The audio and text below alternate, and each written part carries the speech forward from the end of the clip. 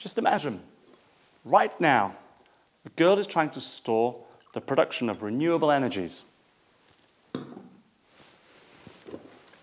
Let's go and take a look.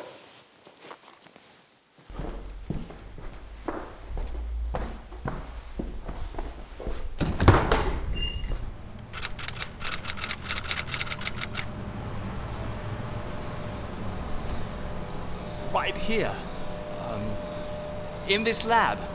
That's what she's doing, using hydrogen, magnesium, and graphite. Haha. What happened to your arms? Oh, right. So to help you understand what's happening, I'd better explain what she's doing.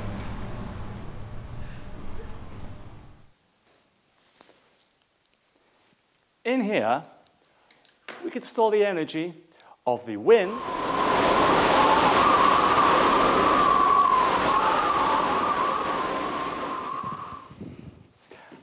and the sun.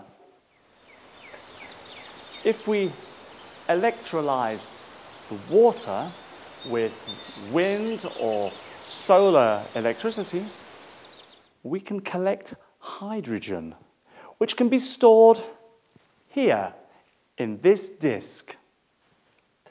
The disc is made from graphite and ground magnesium hydride, which can absorb hydrogen at the nanoscale.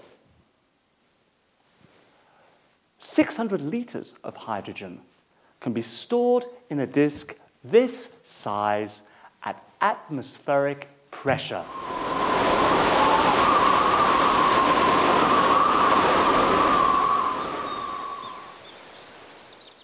The power of the elements can be stored.